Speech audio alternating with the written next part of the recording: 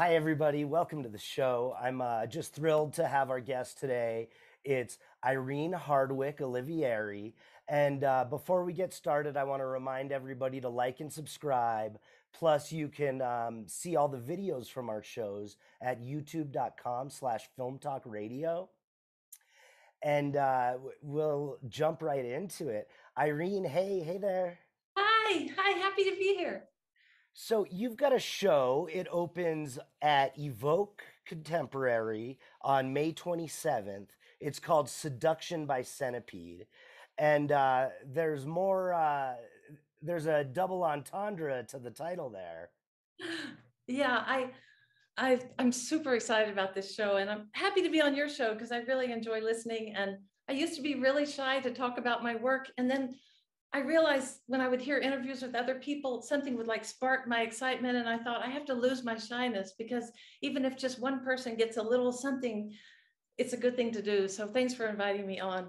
So I'm going to turn this because this is a painting that kind of I started doing. I I got really interested in centipedes because I started finding a couple of dead ones and reading about them, and I couldn't believe how interesting they are. Like most people just think of them as being this venomous creature that's going to hurt you, but their venom is really prized. It's actually way stronger than morphine for pain relief, so they bottle it up. There's this company in North Carolina, you can order it on PayPal. You can order like centipede venom, and it works wonders for all kinds of health problems. But also, I've always loved things that scare me. I grew up in South Texas on the border of Mexico, and my dad was a farmer, so I was always collecting like spiders and strange things like that.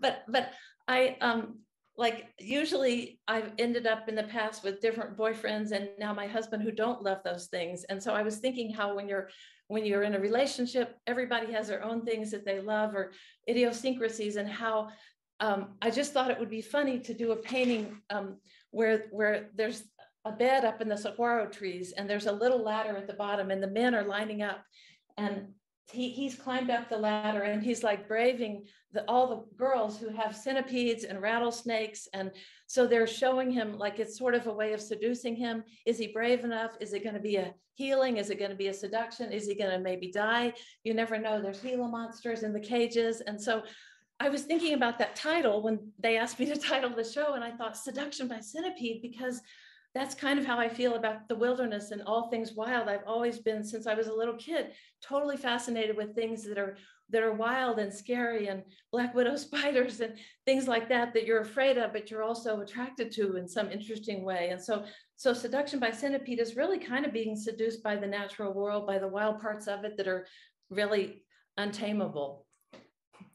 And it's at Evoke on May the 27th. So anybody who's in the area, please do check out Seduction by Centipede. I love that title. It's so compelling. Do you want to say anything else about the kind of work that'll be there? And then we can maybe start a little more in the beginning. Okay. This is my cat Zopelote. Oh, cute. So, so yeah, the show goes until it's for 2 months. It goes until July 23rd. And I'm also giving a gallery talk on the day after the opening, the 28th at Saturday at noon, and another one July the 2nd at noon. And I've been growing all these little seeds of different cactuses and things, and I'm going to be giving them away to anyone that comes to the talks because I love to give away plants. I gave you some. Yeah, got it. I've got so many different succulents and I'm just so thrilled. I've got this little window where they all sit and they're all doing very well. I Oh, was surprised. I usually don't do so well. they do well if you don't water them too much, like 'cause they like the roots like to be dried out and get oxygen. So I have about 35 pieces in the show, and I have a whole lot of new pieces that I've done that are really connected to this area, to New Mexico, to the flora and fauna, and a lot of paintings about relationships and mortality. And I also have a few older pieces that I've done that I really love too much to sell when I first did them. So now I feel like I can put them in the show and sell them. So I have many different sizes of pieces. I also have pieces that are made out of bones and porcupine quills. And I like to make pieces with tiny bones that I get out of owl pellets. And then like an owl pellet is when an owl catches a mouse or something, they can't digest the fur and the teeth and the bones. So they cough it up. And the next day, kind of like a cat with a hairball, and it's this beautiful little thing, and you dissect them and you get tiny bones. And so I thought it would be fun to make women that are very alluring, but when you get up close, it's made out of dead mice bones. So it's kind of a funny thing, like people are not always as they seem. So yeah, it's going to be a fun show. There's a lot of different things in it. So And that's May 27th at Evoke. You you were born on the border of South Texas and Mexico along the Rio Grande. And maybe we could just start there and you could tell us a little background about who you are so okay, people kind of get to know you more intimately. okay. Yeah, my dad was a farmer. Actually, all the men in my family, all of my grandfathers, they were all farmers. And he grew um, cabbage and onions. And my mom even wrote a book on an onion cookbook. So that was a big part of our childhood. We would be out at the farm, and the farm was right on the Rio Grande River. So when, as little kids, we would swim across the river, and it was very different there. Right now, there's definitely a lot of sadness on the border.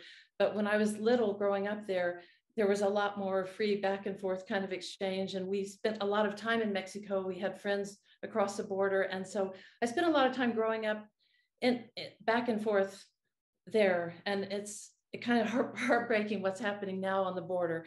But there's still a lot of beautiful things about that area. It's wild. There's huge alligator gars in the Rio Grande. There's amazing wildlife there, and giant blue indigo snakes. That I had a cousin that was always bringing home these giant snakes and carrying them around the farm. And so I got a real interest in wild things when I was little, and spent a lot of time on the farm, definitely. And I had a father that was my dad, like never liked the idea of buying toys. He was really into like having the kids make their own fun. And like when we were one Christmas, he wasn't into presents, but I remember one year this giant truck came from the farm, and it went into the backyard, and it dumped all this carrot dirt, which is this really deep, beautiful, rich earth. And he was like, Merry Christmas. And we were like, my brother and sister and I, like, what? But it turned out to be this amazing present, because we made little valleys and little villages, and we planted seeds. So we grew like little tangerine orchards and things like that. And it kept growing, and we built little things in it. And so things like that happened when I was little, I can see how it kind of sparked creativity as a little kid, not to have store-bought toys. And um, as you know, my dad was a farmer and my mom was a school teacher, but we both went into the arts. My sister is a film director, Irene Hardwicke, and I've been, doing art my whole life. So it's kind of funny that some of the things that happened when we were little, I can see later make sense. Can't hear you. You've Can't lived hear. in many different places since, right? Before you ended up in Santa Fe, you had lived in Latin America? Yeah, when I was a little kid, I always was interested in like the Amazon jungle, and I was reading about it. And my sister and I shared a bedroom, but when she went off to college, I painted all the walls of my bedroom. This little room was just covered with jungle plants and birds and animals and insects from the jungle. And I just wanted more than anything to go there. I didn't want to go to college. I wanted to go to the Amazon. And so I couldn't figure out how I could do that. But when I was a senior in high school, I found out about this exchange student program that I could like get there for 3 months and live with the family. And I knew that if I could get there to Brazil, I would stay, and I would like not come home for a long time. I would get jobs doing various things. So I did that, and I ended up in Brazil, and I was down in Rio with this family. And then I learned Portuguese, and I was teaching English to little kids and teaching swimming. And then I made my way up the coast, and I got to Belém, which is the mouth of the Amazon River, and there's all these old wooden cargo boats where you'd sleep with all this cargo. You'd sleep with these big hammocks, and I convinced them to let me ride on one, and I rode down the Amazon. Incredible experience. I was 17 at the time, and it was just life-changing experience. And I got to Manaus, which is the capital of Amazonas, and there was a family the family I stayed with in Rio had like some old relatives they hadn't seen in years, but I had their address. So it was this tiny little, very, very simple little house. And I got there, and it was amazing because they had a daughter.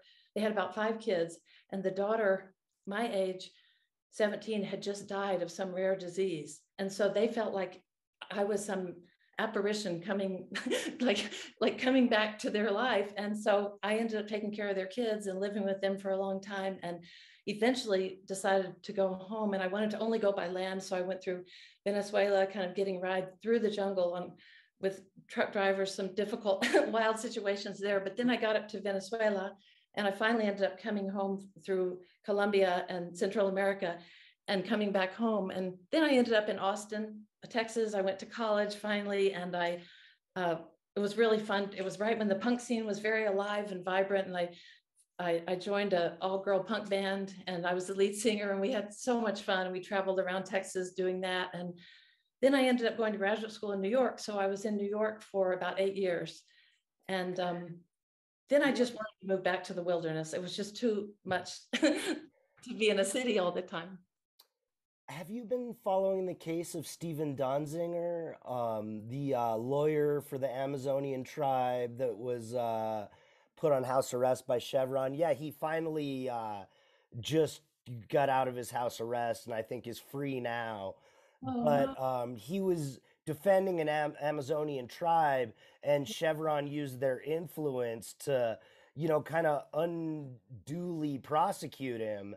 And he's just now, last week or earlier this week, was released from house arrest. Wow, I didn't know that. I'm going to have to look it up. I did Yeah, not it's know. a fascinating story, and he's a remarkable guy. So I thought maybe you'd love that. But also, I guess I should ask you, what was the name of the all-female punk band We that were you did lead we were vocals called with? the Foams, The FOA. Foams. Yeah, and we made our own costumes, and we don't look us up.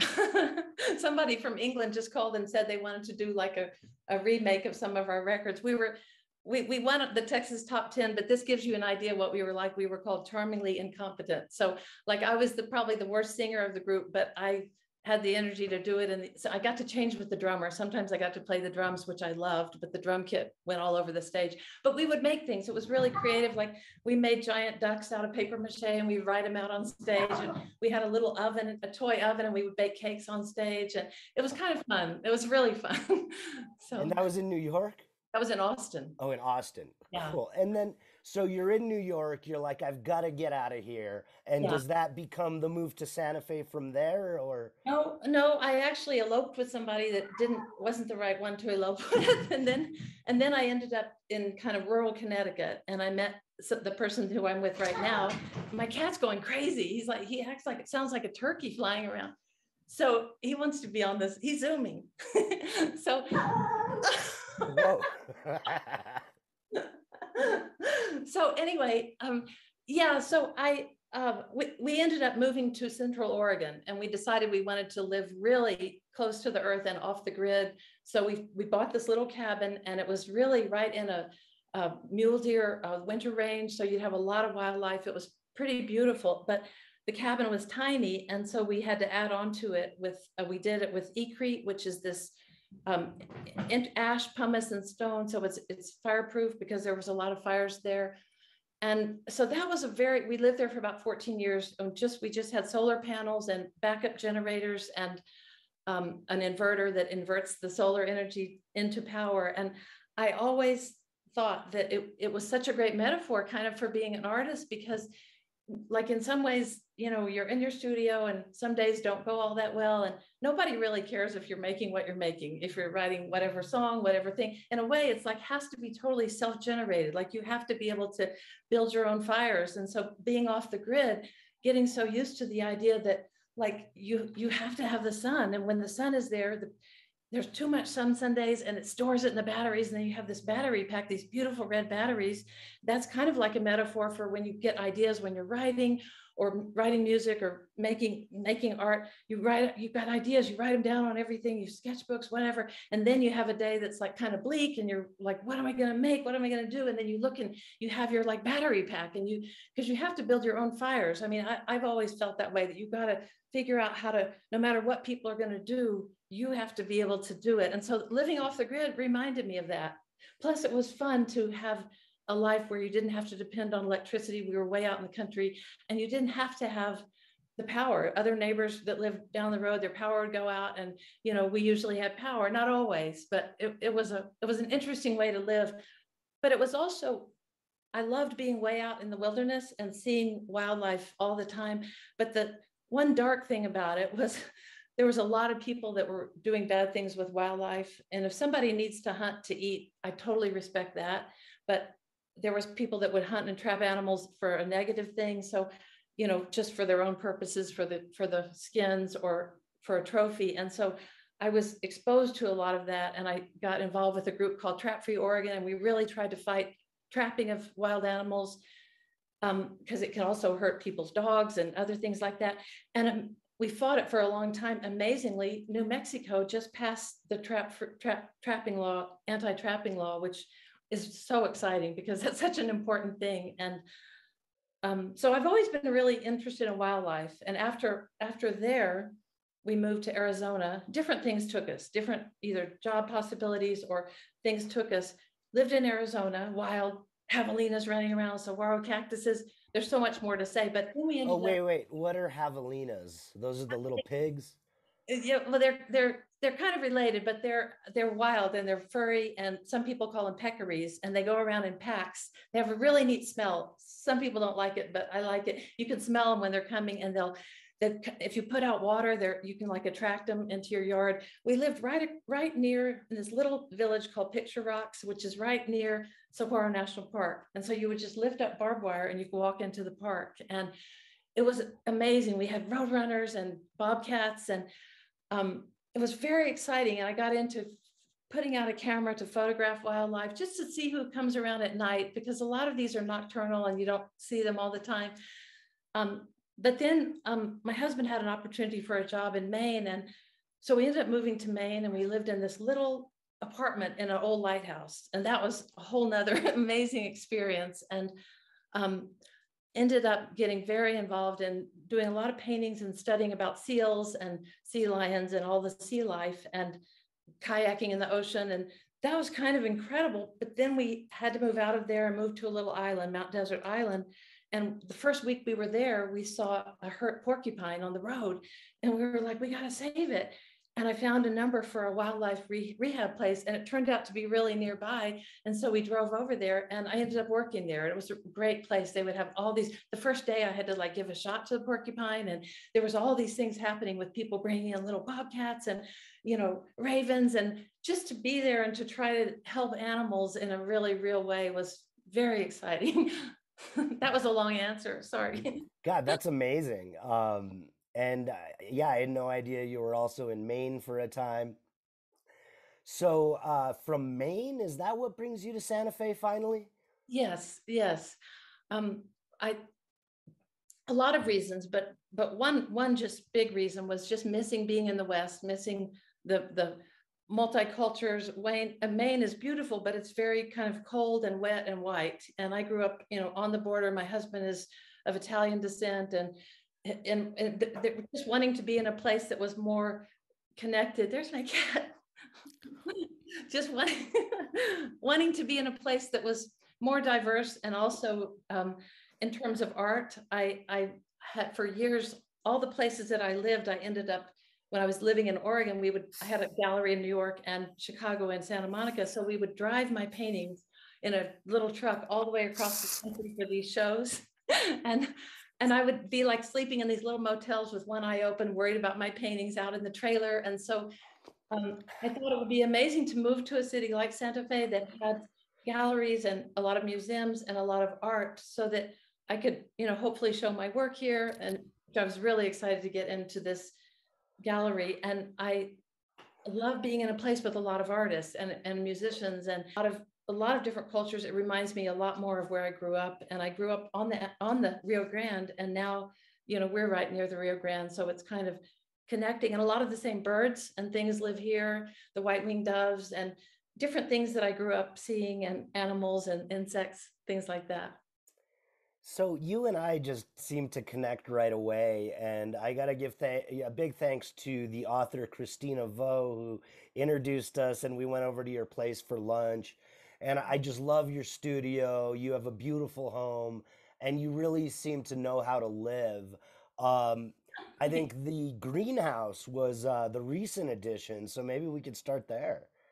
Yes, when we first wanted to move here, our budget was not really Santa Fe budget. It was out of town more. But then my sister, I told her we were going to move here, and she was like, "I love Santa Fe. Let's go in together and get a place together." So we decided to do that, and it's worked out well because I have room to have a studio and still be close enough in town.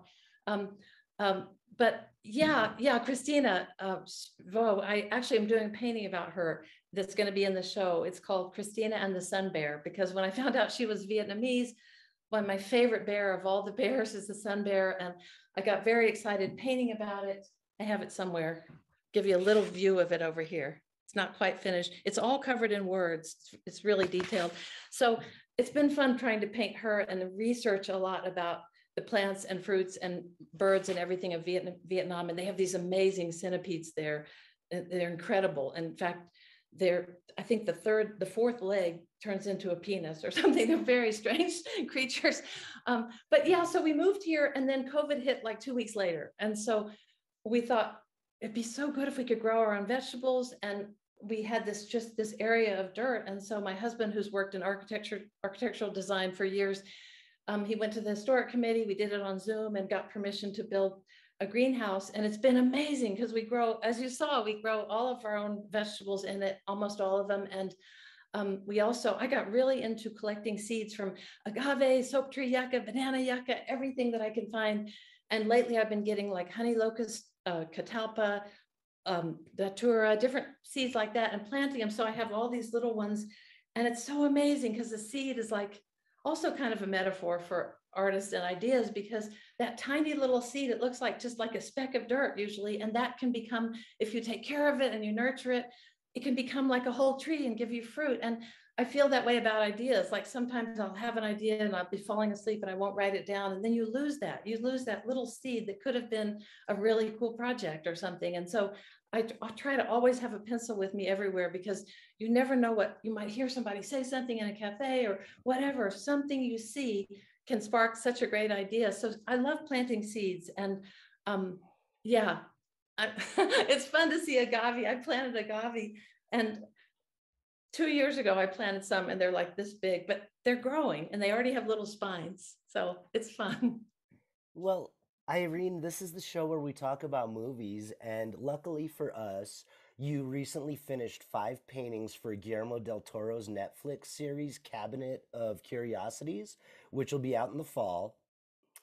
And the production designer Tamara Deverell was nominated for an Academy Award on Nightmare Alley, and she ended up licensing some of your drawings and paintings. So, for those of you who've seen Nightmare Alley, um,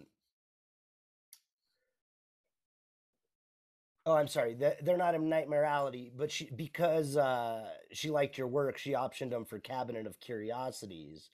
And the episode it's in will be Dreams in the Witch House, based on the H.P. Lovecraft story. Yeah, it wasn't Tamara that saw them first.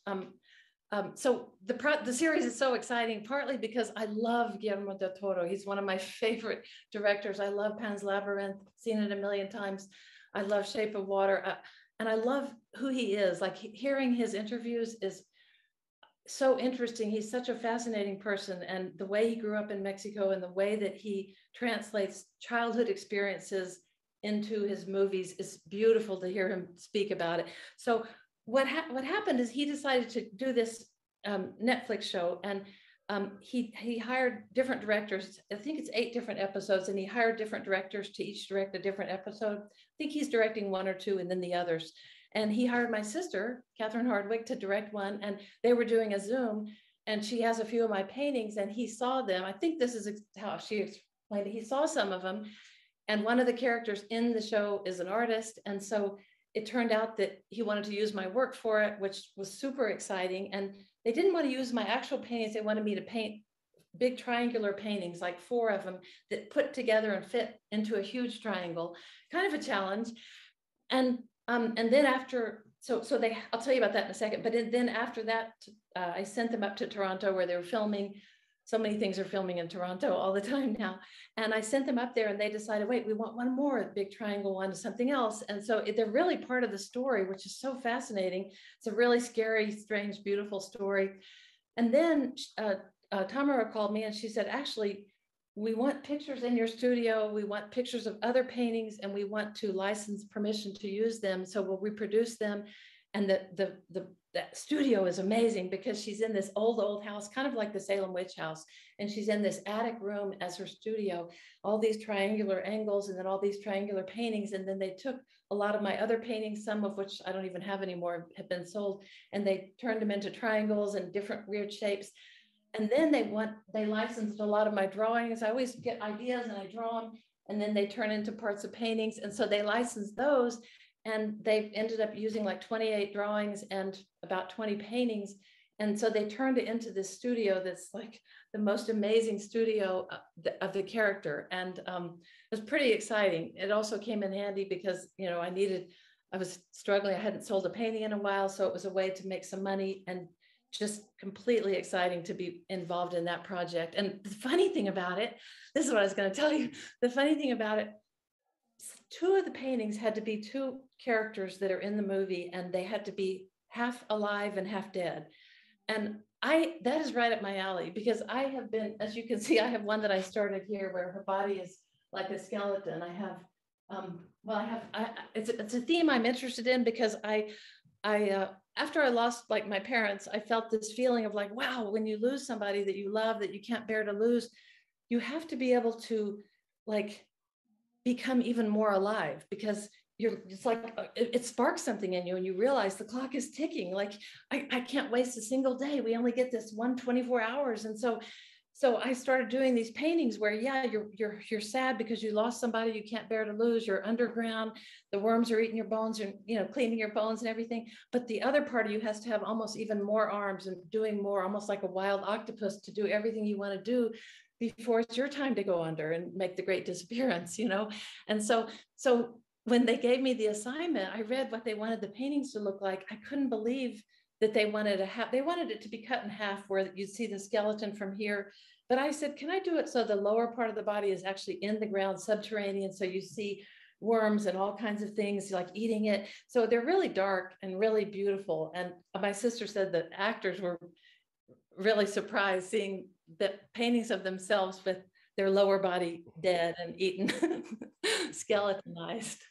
Oh, I love that. It's kind of got a picture of Dorian Gray quality to it. Yeah, it does. And Nightmare Alley was amazing. Wow. Did you see it? Yeah, I did. I really enjoyed it. I thought it was, you know, I guess every great director has to do their kind of ode to Fellini's 8.5. Yeah. And I just love Guillermo. I met him Yes. in Telluride when he was there with Shape of Water, and he was just about the nicest guy. Oh, I love that you met him. Did Yeah, he?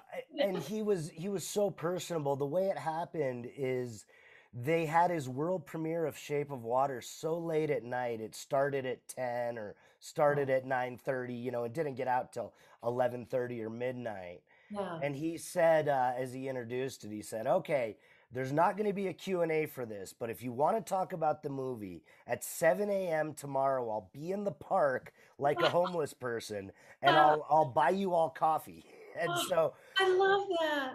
we all got up early and got down to go meet him. And he was just really a darling and genuine person. Oh, how wonderful. Like about how many people came? Oh, maybe 12. There's a photo on Instagram. I'll send it to you so you can see. It was I'll check it out. just a little group of us, and we were all having coffee with Guillermo that morning. That's And pretty cool.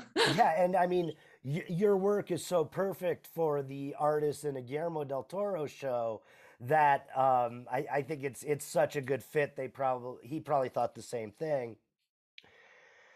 And I guess death is a reoccurring theme. We love on the show to talk about death anytime we get a chance. Um, and so it's mortality, it's bones, it's dirt, it's subterranean. Please take us there. um, So I, for a long time, I've been thinking how amazing it would be if you could leap forward and your skeleton, your dead self could come talk to you now.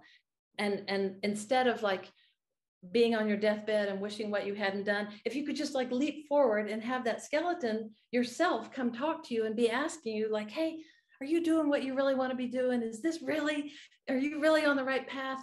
Hey, do you owe somebody an apology? Or, you know, whatever, just like making you think of leaping forward to being already dead. And I think it also sparks something so stimulating, kind of like I was saying before, if you are in contact with and you're thinking of those kind of things, rather than it making you sad, like some people don't want to talk about it, I actually think it's enlivening. It makes your life way more even alive, and it sparks it with incredible enthusiasm, because you know that, you know, you don't have forever. And so it actually, I get a little bit into a trance thinking about it. Sometimes when I'm working and I'm thinking, it's like I wake up and I can't wait to go in my studio, because I'm like, this 24 hours, this is it. And I got these ideas I have to get down. And sometimes I have so many ideas that I can't, like right now, I've had to stop starting new paintings because I have this show and I have to finish some of the ones I'm working on. But I do think that the idea of thinking about mortality, and one of the ones, actually it's right here because I'm working on it. This one, she's getting into her coffin, and it's not quite finished, but I like the idea that she has shoes on almost like a little girl in a way also, because it's kind of like, I read this book and it's called Buried Alive, and it's fascinating. It's all about people that accidentally throughout history were buried alive. Like sometimes people had catalepsy and they didn't know it, so they would bury them alive. There's a museum of mummies, amazing museum in Guanajuato, Mexico, and it is all people that either when they had to, the people couldn't pay for their relatives, they would dig them up and they naturally mummify the gases in the earth there. But some of them had been buried alive, so you see them in poses like trying to get out of the coffin. And so they ended up developing coffins where you could have like a little bell, you could have a little ringer. And so I was thinking, well, what if you have in your coffin what you would want? So if you're gonna, and then I thought, the questions, there's a lot of my paintings have writing in it. Most of them do. So I thought it's going to talk about like what, okay, before you get in the coffin. So it's the same kind of thing, like projecting forward. And then I was thinking about, I've always done a lot of paintings dealing with this subject, but I was really thinking about how people that I've seen die, I don't want to go that way. Like, I don't want to go in the hospital and die. I don't want to be like in some sad situation.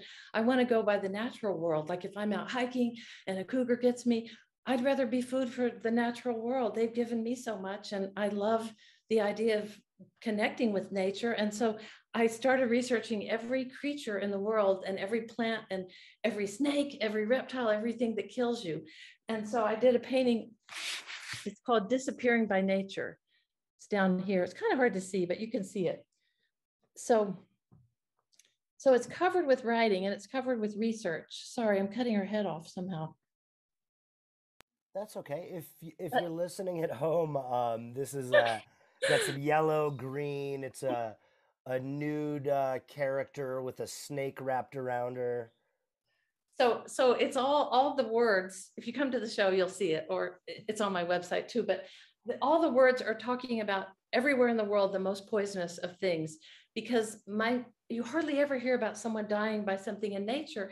But to me, I would so much rather die that way than like in a bed in a hospital. And so I read about this. The one that's the most intriguing right now is this blue-ringed octopus. It's like the size of a tangerine. It's little, it's tiny. It's not going to bite you. But if you're swimming near it and you reach out to touch it and it thinks you're going to bother it, all the little rings light up like it's a little light show underwater. And then it will bite you. And there's no pain because it has a deadening venom in it, but you die in 13 minutes.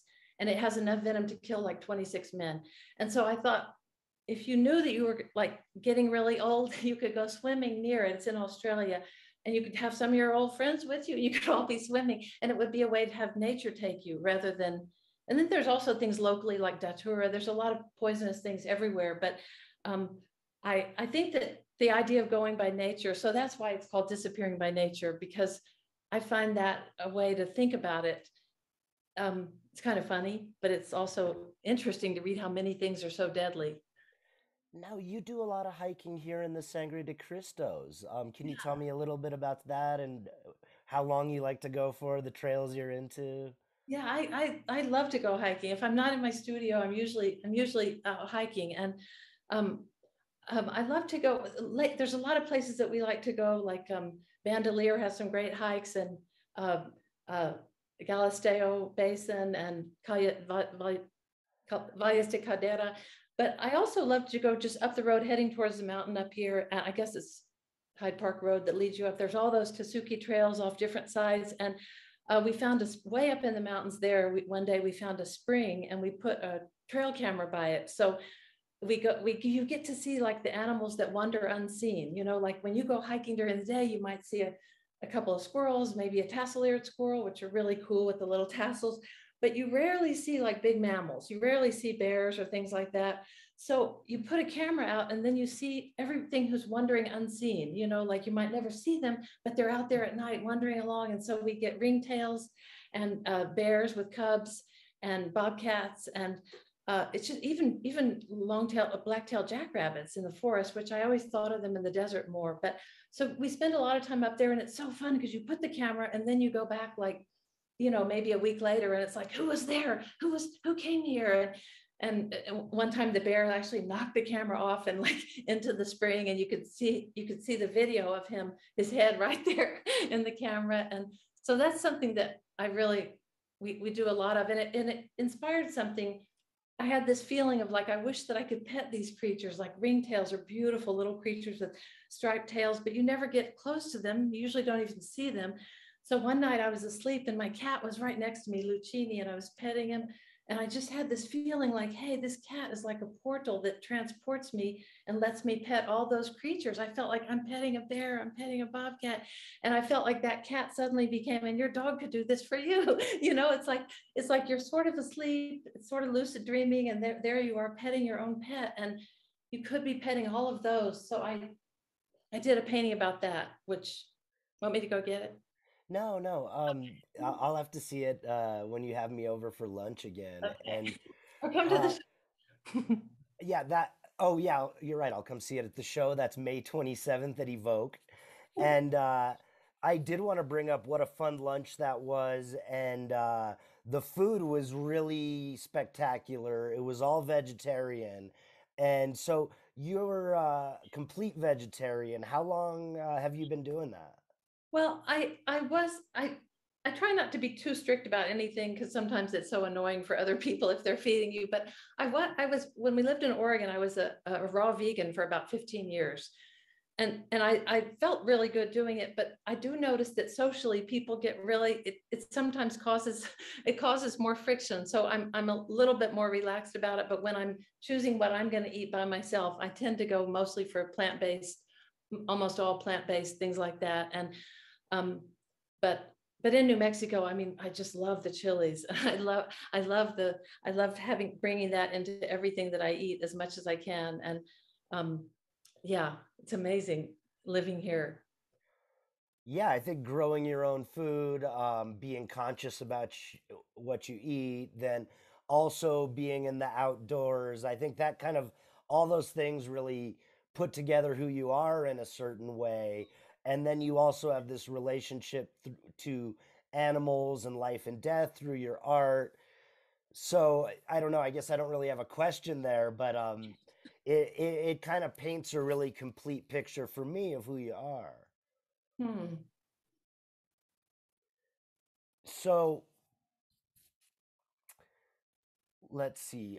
Is there going to be food at Evoke on the 27th of May? I don't know. I don't know. um, but when you were talking about what you just said about all those things, thank you for that was kind of a nice sum up. But I really love that term rewilding and the idea of um, like they talk about rewilding different parts of the natural world, like bringing the wilderness back and the habitat, creating better habitat. But I also love the idea of rewilding our hearts. Like I think sometimes it's really easy to get so involved in things that are mechanical and digitized, and I feel like there's something about being out in nature that can just like transport you, like no matter how bad of a day or situation you're in your life, when you're out in the wilderness, it really um, it always makes you feel better and connects you to something that we need. I always feel like we need all species with which we share this earth. And sometimes I have neighbors that want to kill skunks or whatever. And I'm like, are you kidding? We're so lucky. Like that one smell of beautiful skunk, it connects you to the wilderness and to the wild. And if so, what if you have a centipede, don't kill it. Like maybe study it, figure out a way that you can connect with it. And I just feel like all those experiences, I love reading about wildlife because it kind of brings you into a way of, it makes you happy. It makes you happy to think of like just the weird ways that they mate. Just the other day, I was reading that the black bears that we have right here in New Mexico, which also come in cinnamon color, blonde, brown, and black. But the female, when she's having her baby, she makes what's called like a babysitter tree. She'll find a really big tree, deciduous tree with lots of branches.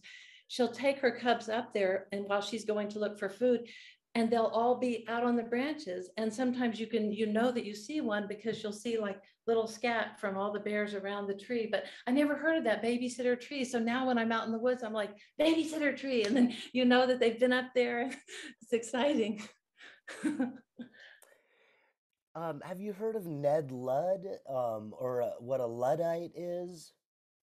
I, f- I feel like it's a familiar word, but I don't know. Yeah, I think it was in the 1800s. He was replaced at his job by some new technology. And Oh. so there's this kind of movement of these old guys mostly who are against technology. And so their email will be something like nedlud21 at um, So they maybe. have email. They have email. Yeah. And so maybe when we talk a little bit more, we can unpack the life of Ned Ludd next time. Okay. Um, You have a lot in your brain. I listen to your interviews. You have a big brain with you read a lot. I can tell you a real reader, right? Thanks. Well, I do my best. I picked up a copy of that Natalie Goldberg book, Writing Down the Bones, and I haven't opened that up yet. And then I've got my friend Jamie McGrath Morris's biography of Tony Hillerman, and I'm looking forward to reading that. But yeah, I think there's just so many cool authors here that it's fun to be able to read their books and then have them on the show. Yeah, that's great. I think by the way, I just think it's great that you do this show because you bring people out and I listen to things and I'm like, it's sort of like you see a much fuller picture and it sparks a lot of ideas. And I think it's great that you're doing it. How long have Thanks. you been doing it? Just about a year, maybe a little more. We started in February of last year, Mhm. and we've done 50 some episodes at this point. Oh, that's a But lot. yeah, and that really flew by, but that's a show, Irene. Hey, So great. Thank you. yeah, I'll do a little outro for you. Everybody, this was Irene Hardwicke Olivieri, and you can see her work at Evoke Gallery on May the 27th. And what's the title of the show, Irene? It's called Seduction by Centipede. And the show opens from 5 to 7, but it's going to be up for 2 months. So yeah, get down to Evoke at the end of May, starting May 27th, and check out Seduction by Centipede by Hardwicke Olivieri. Thank you. Yeah, by Irene Hardwicke Olivieri. Okay. I'm gonna end it now. Wait, I'm gonna stop recording.